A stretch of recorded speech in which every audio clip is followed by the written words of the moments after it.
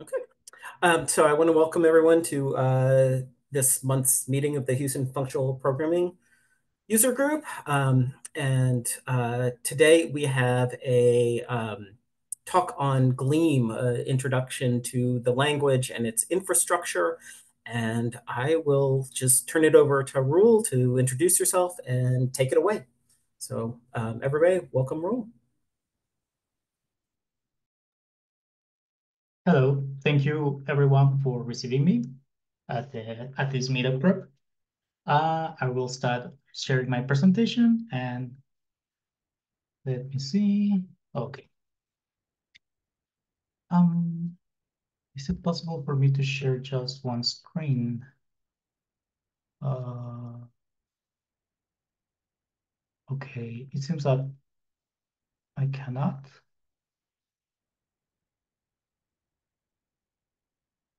Okay, I guess we will have to do it like this. Don't mind my notes. Uh, or I might try to do it without notes. Okay. So, hello everyone. Thank you so much for receiving me. My name is Raúl Chouza. I am a computer engineer and elixir programmer. And I'm talking to you all the way from the city of Tijuana, Mexico, which is 1,500 miles from Houston, more or less. Uh, Tijuana is just right at at one of the corners of Mexico, uh, at the top west. In one of these pictures, you can actually see one of the actual corners. Right there is the border with the United States. And yeah, I mean, it's a city, it's growing, and it's also important detail. It's home of the original Caesar salad. So if you are around San Diego or Tijuana, come and try the Caesar salad. I am currently working at Erlang Solutions, and I am part of the Americas office. We are the Jaguars. That's our office mascot. And at Erlang Solutions, I'm considered a senior Elixir developer. So it's been quite fun having the opportunity to learn Erlang, Elixir, and actually work in those technologies as my day-to-day driver. And I'm here to tell you about Gleam. This will be an introduction to the language and the platform. And okay, I might want to do this with notes because I have a couple of things that I want to say. Uh, so although I love Elixir as my language of choice for my day-to-day job, I have become quite an enthusiast of the Gleam programming language. And the way I will describe it is that Gleam is a fun and simple language for building systems. This is a very generic description, but we will get into more details. So the first thing is that Gleam is fun.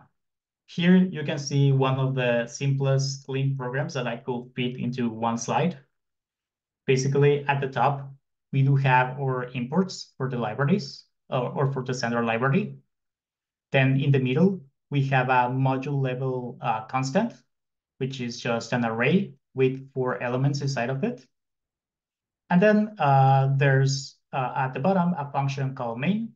Main is usually the starting point of all Gleam programs. And inside of this function, basically what I want to do is I want to shuffle the list and retrieve one element from the list randomly. So I do exactly that with the function list shuffle. I shuffle the persons, and then I grab the first person in the list. So when I try to build and compile this program, the first thing that happens is that Gleam says, hey, this is an inexhaustive pattern. Uh, this assignment does not match all possible values. Basically, the compiler is saying, hey, are you sure this list will not be empty? Maybe it will have more than one element. But we do have more information than the compiler. We know that the constant above contains 4 elements, so we can just make that assertion and tell the compiler to trust us. With this, you can already probably see that Gleam type system is quite simple. it can infer a lot when given the right types, but it doesn't everything by itself. Gleam inherits the wisdom of the SML family of languages, and you can think of it as a less powerful version of F Sharp, OCaml, Haskell, Poly, but it doesn't try to be fancy about the types or the abstractions it uses.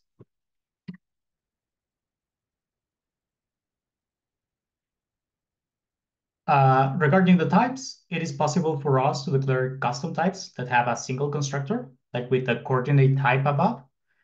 But also we can create types that have multiple constructors, like for example, this piece type above. Um, Usually this might be called some type in some languages. Uh, and for example, here, I'm trying to describe my favorite feature, which is like pattern matching. So for example, I have the add function in which I'm passing two coordinate types, and then I'm trying to decompose those coordinates into the inner values. And then I'm just trying to sum them up to return a single coordinate. Pattern matching will always allow us to be very precise with about what we want to do with the program. And for example, here I have another function that works on coordinates. I want to determine if the coordinate is absolute. A really cool thing about pattern matching is that we can not only match the shape of the constructor, we can also evaluate the values inside of the constructor. And these operations are guaranteed to be very efficient by the Erlang virtual machine itself. Finally, we can also pattern match against some types. So for example, here I'm passing a piece, and then I can match on any one of the constructors to do any operation. And Gleam is also simple. So for example, with these slides, you have probably already seen about 70% of what conforms core Gleam. But for me, the simplicity in Gleam doesn't come from the syntax itself, but it's how you structure the system. Giving shape to a project in Gleam is usually not an issue because everything is just modules and functions. And the type system comes in handy for data abstraction. And the way I feel about Gleam is that it is like playing with big and chunky Duplo blocks. And you know, Duplo blocks will never break. So here I put some articles and essays that I think better explain these benefits. So the first one is from Kayla. She has a blog where she has this post called All You Need Is Data and Functions. The other one is the guy from the Elm language, where they talk about modules and how to grow modules. And I feel like this is a very interesting approach to programming, but also I feel like this reasoning applies very well to Gleam projects. And finally, I have the Erlang Rationale by Robert Birding.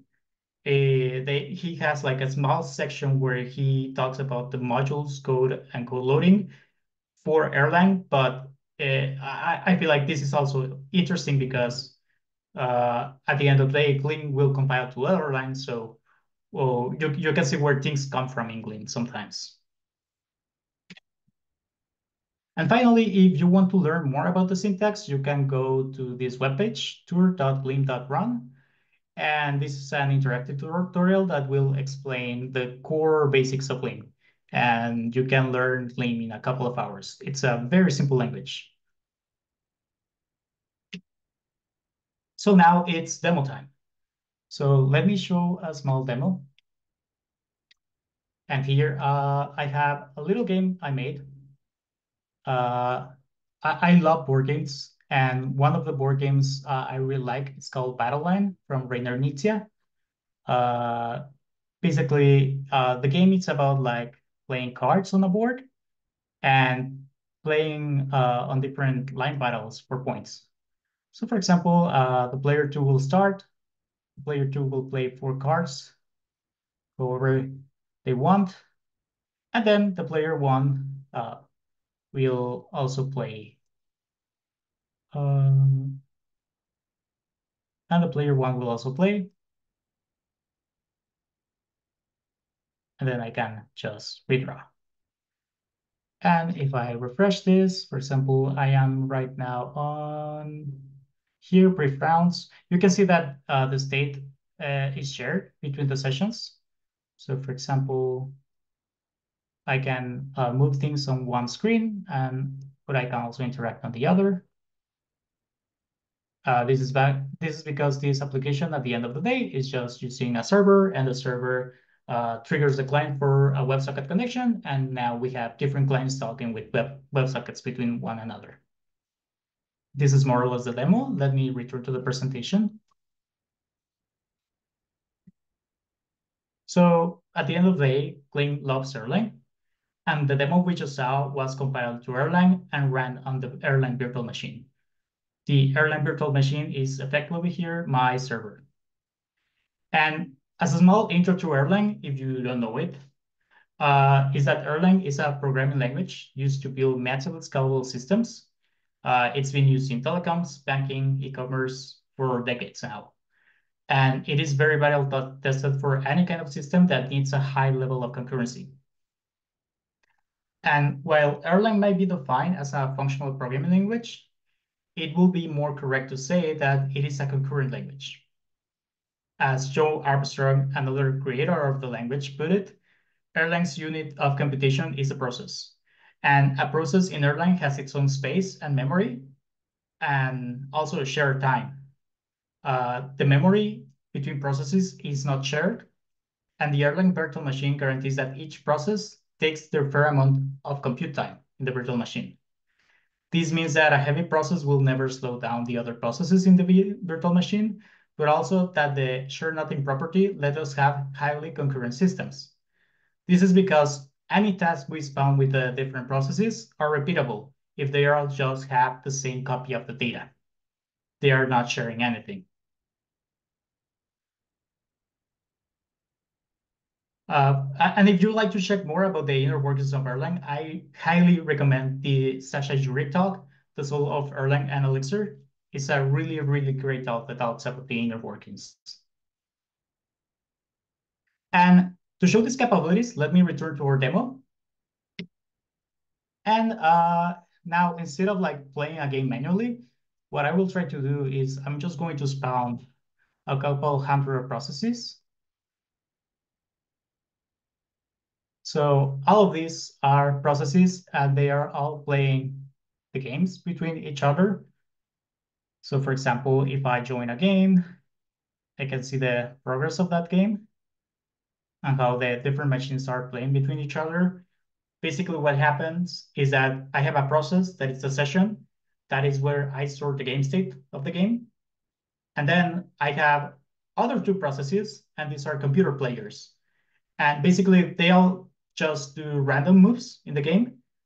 But with very simple code, I have like both a session going and two computer players playing the game between each other. We can see that we already finished all the games. And you can see that the Erlang virtual machine, well, you can maybe not see it, but the Erlang virtual machine didn't like break a sweat with this. Usually the bottleneck right here is usually the browser because I'm rendering too much, but the Erlang virtual machine will behave as if nothing happened. And I want to explain a little bit of the architecture behind of this. So you can see a little bit of Gleam code. So for example, over here, I do have the Gleam module in charge for the game. And this module, it's only defining and declaring the I'm game sorry, logic. Raúl. Is there any way for you to make it a little bit bigger? It's pretty small on our screens. Yes. The code, we can see the cards. Awesome. Thank you. Okay. Yeah. So yeah, this is all just the game logic. And basically it's just like a more or less 600 lines of code of just the game and the rules and how to encode the games with types and rules. Let me show something maybe simple. For example, we have a card type somewhere here. We have the card type. The card type is defined only by a rank, which is just an integer and a suite. And the suite is just defined by this sum type, which can be a spade, heart, diamond, or club. And with this, for example, if I want to shuffle my cards, I think I have a function right here called, I just create a new deck. I call this shuffle. And then basically with a flat map and a map, I can just create all permutations of the possible cards that should be available. And then the function shuffle will just shuffle everything. So we can have like a shuffle deck. Also, like, for example, drawing a card involves a couple of actions, which is to check the hand of the player. And once we have the hand of the player, what I will try to do is to draw a card from the deck. This is basically a pop operation on the list.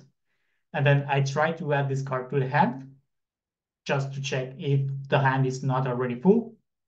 And then after that, I just modify the main board state with the new deck and the new hands of the different players. And that's basically it. So this is more or less what Gleam looks like, at least for game logic. Then, for example, I do have a session. And a session is basically the module that will help me to launch all this logic inside of a process and store the state inside of this process.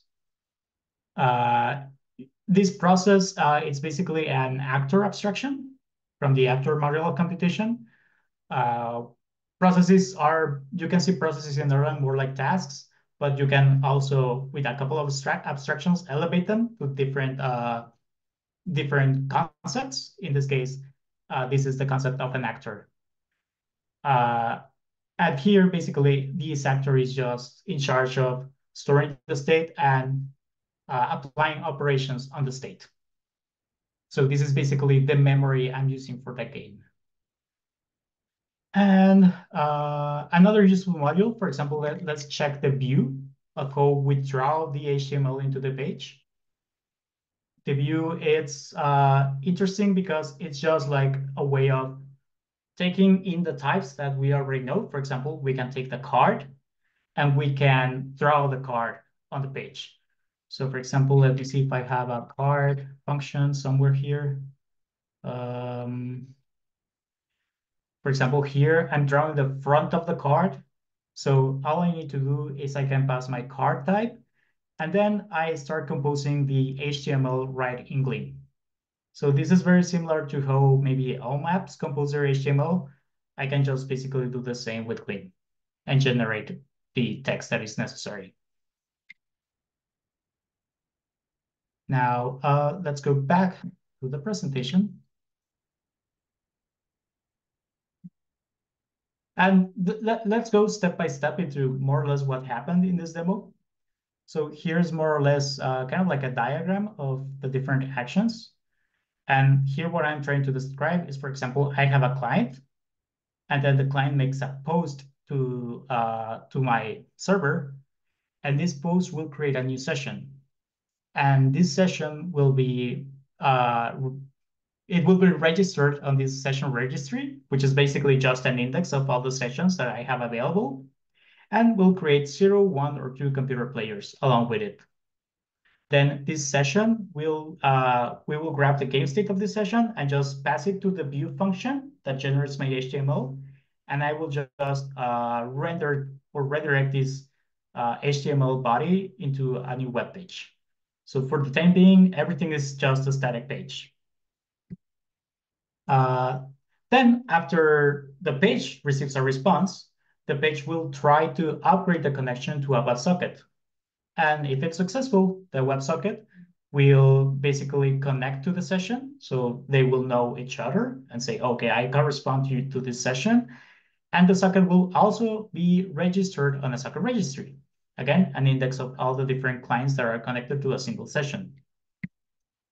So we can connect various clients to the same session, and they are connected via WebSockets. And what happens is if one of the client sessions sends a command, like play a card, the socket will try to update this state and the session. The session will return the state. And if everything is successful, it will tell the socket registry, hey, this is the new state of the game.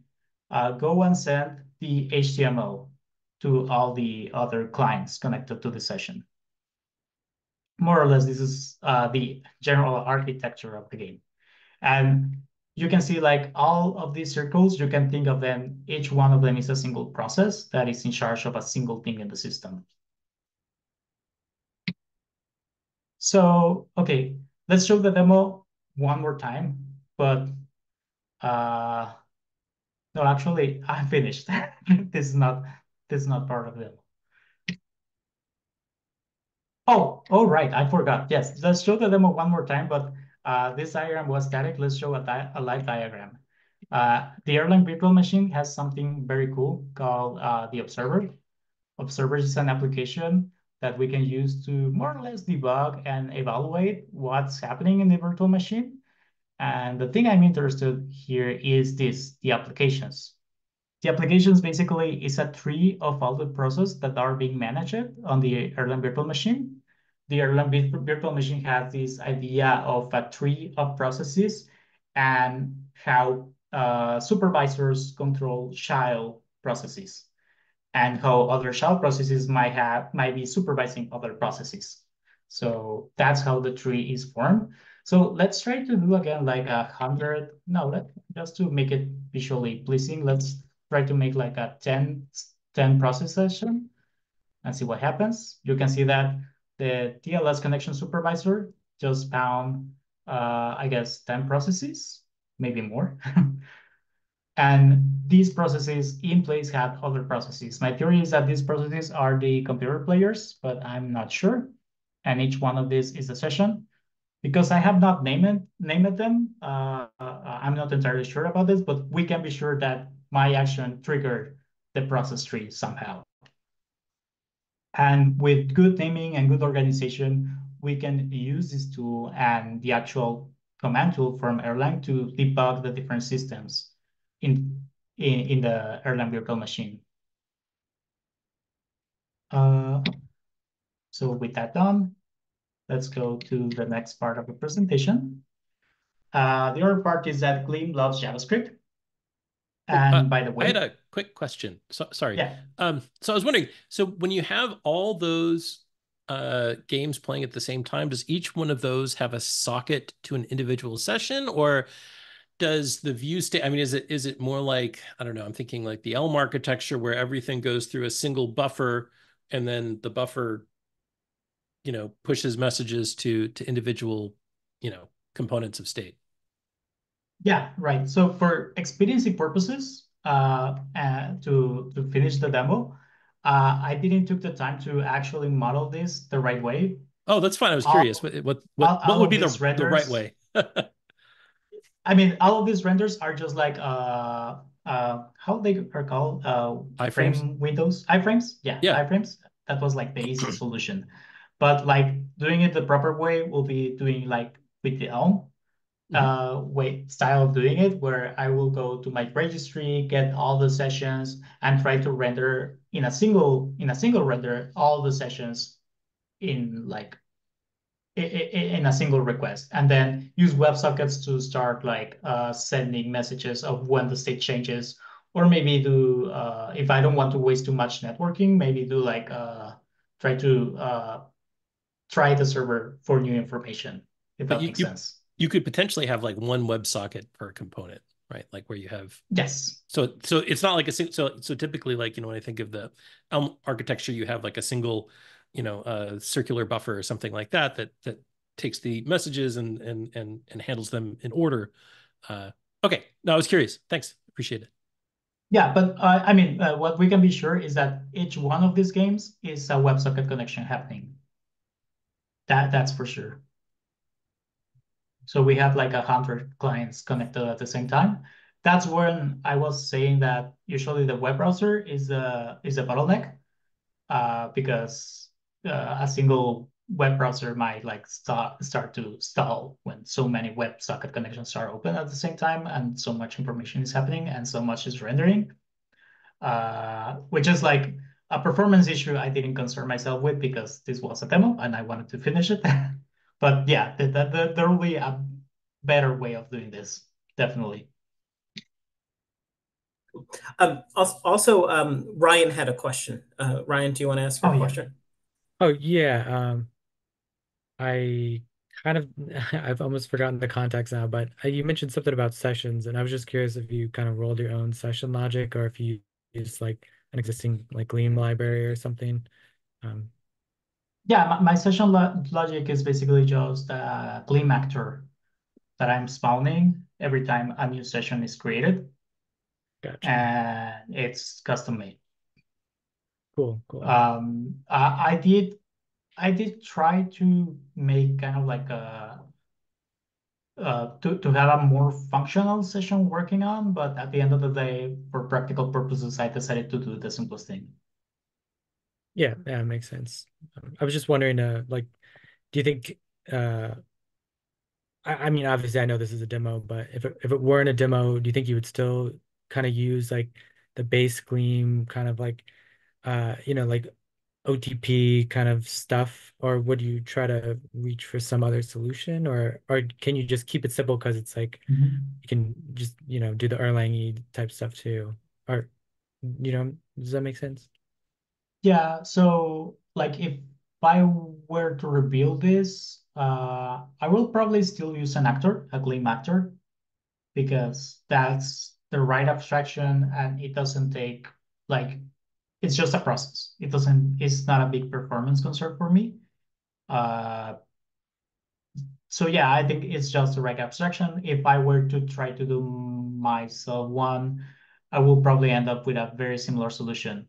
Or I will just probably end up using Erlang or Elixir processes or Gen servers, which basically will do almost the same. But I think I will end up using Gleam actors just because they are already available. Cool, thanks. So to continue the presentation, the other thing is that Gleam loves JavaScript. Uh, oh yeah, and let's look at the JavaScript part of this project because there must be some JavaScript somewhere. And all the JavaScript in this project are these 18 lines of code. And definitely I'm committing harsh crimes against web development here. Basically, all I'm doing is just creating a new WebSocket session. And then when the WebSocket receives a message, basically, I grab all the body of the response that I get. I extract the HTML and I just copy it to the body.inner HTML, which is, I understand, not the best, but it works. So definitely this can be greatly improved, which is what I want to talk about right now. So, for example, it is a shame that I am not really using JavaScript builds, Gleam to JavaScript builds to make the frontend actually interactive. So, for example, one of the things that doesn't work through WebSockets is animations, because even if I can send like pixel perfect positions of each one of my cards to make an animation, through WebSockets, maybe that's not ideal regarding the server processing, but also like the network process, the network cost that will involve. So let's explore this thought for a bit. One of the recurring topics of the late Joe Armstrong, which is Erlang co-creator, had to do with the all-in-one application. An all-in-one application will be resilient even if changes are introduced. An all-in-one application will be a program that can forever live because the program and data could not be separated. So he had this theory that usually systems start to fall off in pieces because we want to separate things into, okay, the data goes here and the server goes this in this other place, and they will just communicate between each other and everything will be fine. Well, the theory of John Armstrong is that that's how system starts to fail. Because if data and the program are not together, well, what's the purpose of this? You can see more of these explorations in the talks of Interwrangling, the Tightly Wiki, and The Mess We're In by Joe Armstrong. You can search them on YouTube, and they are great talks. They go to places. Uh, and We can also draw parallels with the explorations of Recabellum and the Loop. They are both a couple that decided to use sailing as the medium for their creative projects. These projects will encompass photography, design, games, and programming. And they figured out that the systems they used to use on a day-to-day basis will break when in the middle of the ocean. The internet will fail, their devices will rot, the battery will drain. So how will they solve all these issues? Well, thankfully, they talk all about it in their site and blog, 100rabbits.co. And specifically the part about computing and sustainability, it's an amazing talk. So they talk about resilience in the ocean, but also resilience in their own devices and how they had to build basically their own virtual machine, their own programming language, and their own technology and devices to make it actually resilient when they were in different conditions. So going back to Erlang and the topic about data and compute power, moving computation is not necessarily alien to the Erlang virtual machine. It's a lot of what already happens in it. But when Joe was talking about, oh, will systems will fall if the data and the compute power are not in the same place, I don't think he was necessarily saying that you should not move the computation around. Just that the data and computation was intertwined. So we need to always make wide decisions.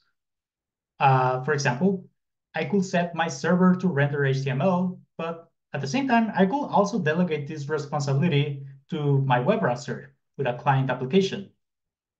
And at the end of the day, I have to decide where's the trade-off that I'm trying to decide on.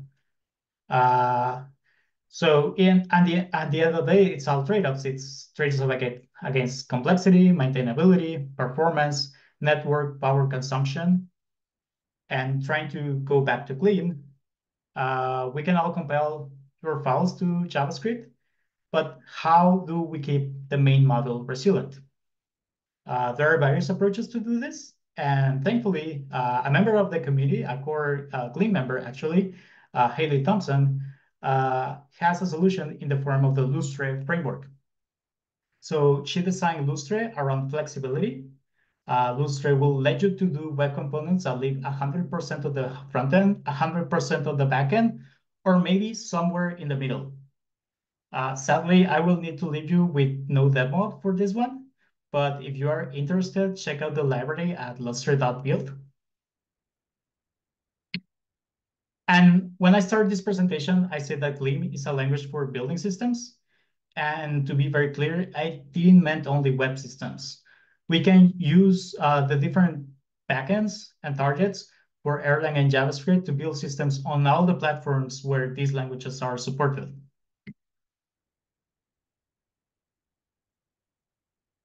So for example, here I'm showing a small diagram of how Gleam can compile to Erlang or JavaScript. So we have in Erlang, for example, we can use the Erlang virtual machine, usually the most common use case for Erlang. But there are also other virtual machines. There's the Atom virtual machine, which is a virtual machine designed for low-spec processors and microcontrollers. And there's also, for example, Nerves, which is basically any kind of microcontroller that can support Linux. Nerves is a tool that lets you build the firmware into that device.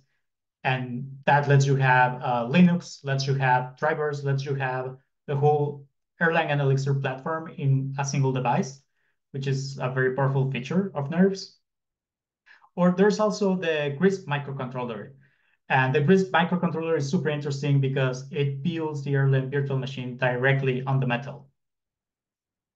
And again, we have like, at the end of the day, if we compile Gleam to Erlang, we can use Erlang to build under these platforms. In a similar way, we can do the same with JavaScript. Normally, I have been using it on the web browser, but we can also use it on Node, Deno, Thon, and other platforms that do support JavaScript. And also other domains. For example, I know that there's some tooling to build JavaScript right into Raspberry Pi, or also to build like small terminal applications. So finally, this is the end of the presentation. I just wanted to give credit where credit is due. All the graphic designs for the Americas office is done by Carlo Hilmar. You can follow him on substack.com at visual partner. He has some interesting articles about how to think in terms of pictures and drawings. So yes, I just wanted to credit him for the pictures. Also, I wanted to promote that CodeBeam Light New York City and CodeBeam America will be happening. In the case of CodeBeam New York, it will happen. It will be happening on November. It will be like a one-day conference where you can meet like incredible people. And the same for CodeBeam America in San Francisco happening on March. For CodeBeam America, I'm part of the committee, so I can guarantee that we will have very interesting personalities on that conference. And Finn, that's the end. So thank you so much for listening to me, and I hope this presentation was fruitful for everyone. All right. Thank you so much. This was great. This was super, super interesting. So I will open it up. I've got questions, but I want to open it up to other people first. So what are your questions or comments?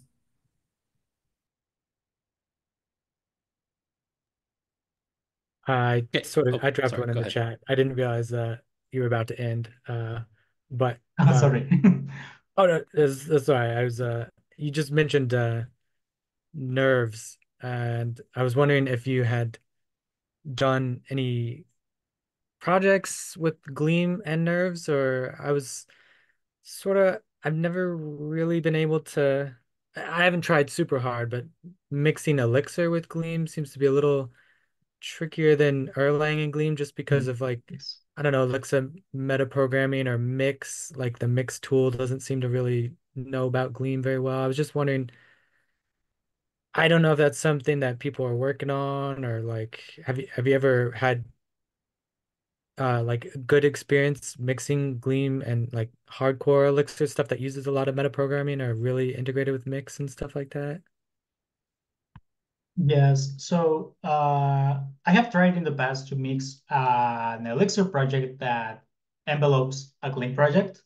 And basically the Gleam project will live as a library in Higgs. And then I will just have like an Elixir project that will be in charge of all the supervision tree. But also I wanted to use Elixir because I was using Cynic. Cynic is kind of like a graphics library made by one of the Xbox team. I don't recall his name right now, but very famous person.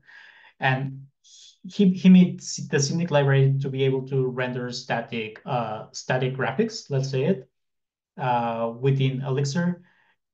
But I don't have like access to all the macros from Gleam. So what I did was like, okay, let's have this Elixir project. Let's wrap up my library, which has all the game logic. And then I could render like a small chess game inside of Cynic.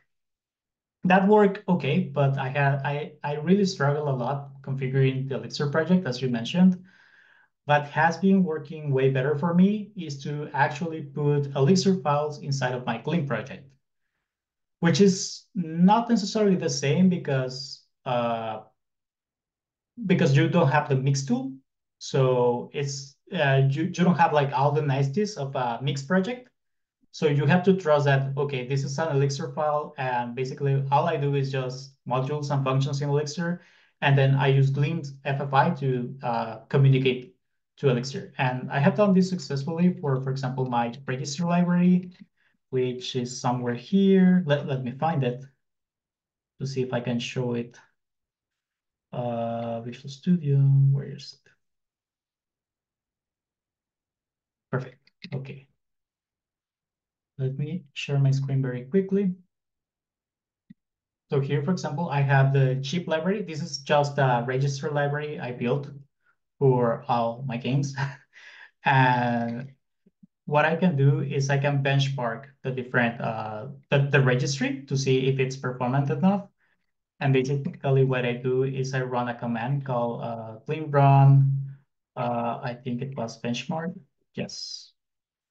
Error module does not exist. Oh, that's because I'm not in the right project. So for example, when I try to run the benchmark, I'm running the different benchmarks for the chip.find function. And basically what is happening here is that I am calling this benchmark elixir file. Let me show the screen. This is just a chip.benchmark performance, and this is elixir code. I use the Benchy library because it's the easiest library I know how to use to get benchmarks out of the Beam. And basically, this is all just a single function called run scenario. And the only thing I'm doing in Gleam is I also have a benchmark.gleam file.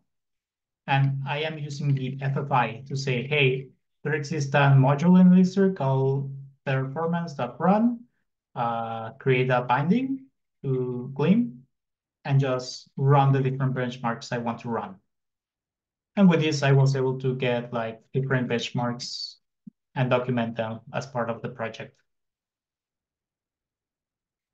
Yeah, that's cool. Do you mind if I So just ask one follow-up? So like if I know you are, Elixir sort of by day programmer. So would you ever consider like, all right, I've got a Phoenix app, maybe it's using live view or something, and instead of having my like, you know, uh card game and card game web, what if I just had my card game like and all the context and stuff, but just wrote all the business logic in Gleam or something like that? Would you ever consider that, or is that something that's like it's not ready yet, or would it be something? Because I could imagine like, you could do like nice domain modeling in Gleam, but you can still have the Elixir and Phoenix for like handling the live view and the controllers and all that. But is that something that would be worth pursuing, or you think it has a cool application, or just any thoughts about it? yeah, definitely. So this is actually what I did for a previous presentation. Let me find it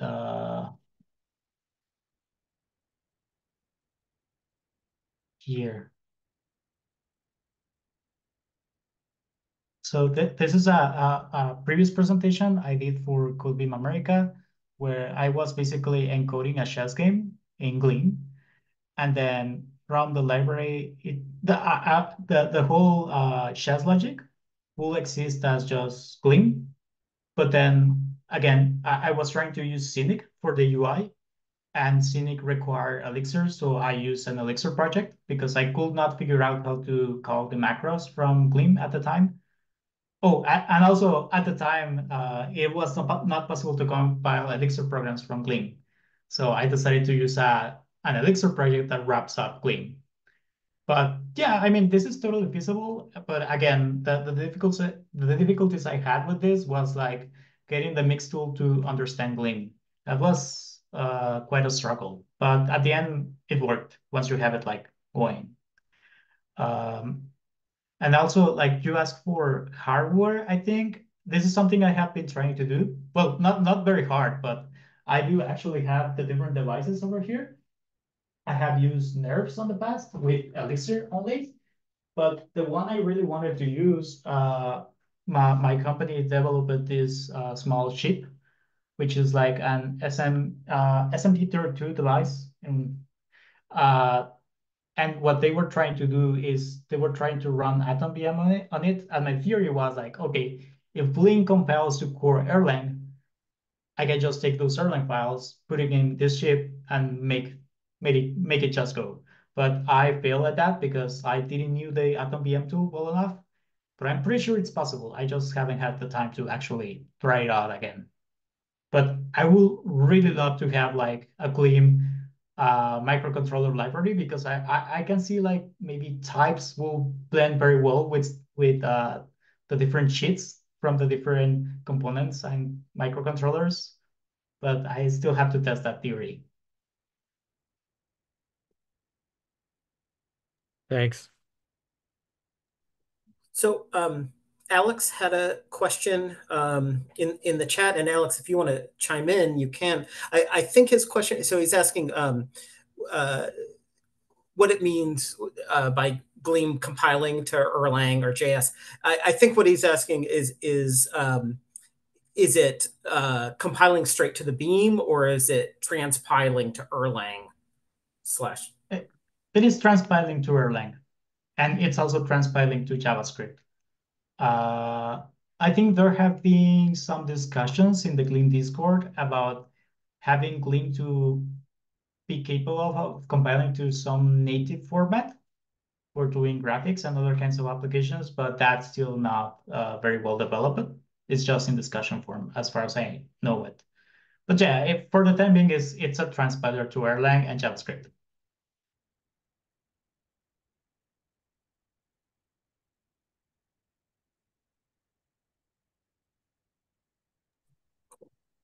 Other questions? I guess I was going to ask, do you get to do a lot of Gleam programming by day? Or are you kind of focusing on Erlang? Are there a lot of projects out there that call for Gleam? I'm just kind of curious. I have tried to introduce it at work, not successfully. Oh no. I just had I think I had like a small good application for Gleam in the form of a parser, but yeah, I didn't have the chance to do that. So I do Gleam as a hobby right now. As I said in the presentation, I really love board games. That's right there, my board game collection. But the problem is that I cannot synchronize with my friends to play them. So a great deal about exploring Gleam is that I want to build my own game library so we can play on the web. But yeah, again, it's extra time that probably I don't have right now. Yeah, it sounds like, I mean, with the kind of the Beam backend, it would be really cool to get a nice game engine in it. That would be a very cool application. Yeah, because then sessions are trivial to store, and Mhm. one of the superpowers of the Beam is uh, the Erlang OTP library comes with their own kind of databases. They're in memory and also on these databases, and that's like a superpower just having it right there without having to configure my database, which I mean, I do love SQL and relational databases, but having it available on the virtual machine is also very powerful. Ooh, thanks. Really nice talk. Actually, that's probably one of my next projects, a small database API for Gleam that uses CTS as the backend. Cool. All right. I am going to ask for any last questions while we're recording, and then I will stop the recording, and then we can ask other questions that we've been holding off on. Anything else right now? Okay. All right. I am going to try to figure out how to stop the recording. There it is.